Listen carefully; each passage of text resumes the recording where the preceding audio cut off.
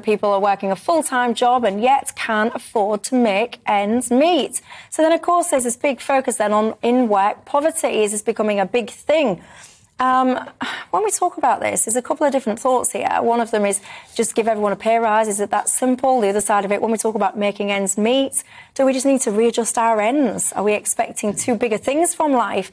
James Bloodworth, you went undercover, didn't you? This is your kind of forte, all this kind of topic. Tell me, where do you stand on this working poverty? I mean, working poverty, it isn't new, but it's obviously getting worse because inflation is so high. So in 2016, I went undercover in many low-wage jobs in the UK.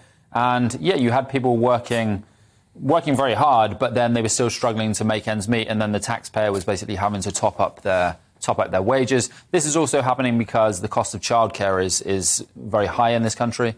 So you have people who are having to work part-time and look after children the rest of the time, and then they don't have enough money to make ends meet, so they have to claim things like tax credits, and also the cost of rent because there hasn't been sufficient homes built in this country, for example. So the cost of rent, the cost of getting a mortgage is very high.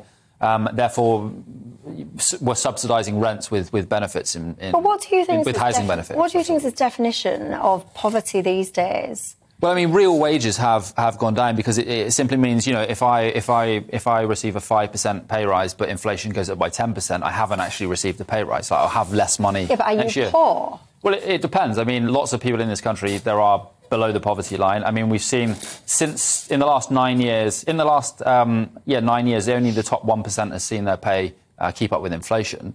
So, yeah, many of these people are poor, and they're having to receive tax credits, and the state's having to pick up the tab for employers in many cases. So I worked at Amazon, which is headed by the richest man in the world. It's the biggest multinational in the world, and you had people from there claiming tax credits from the state because they're not being paid enough.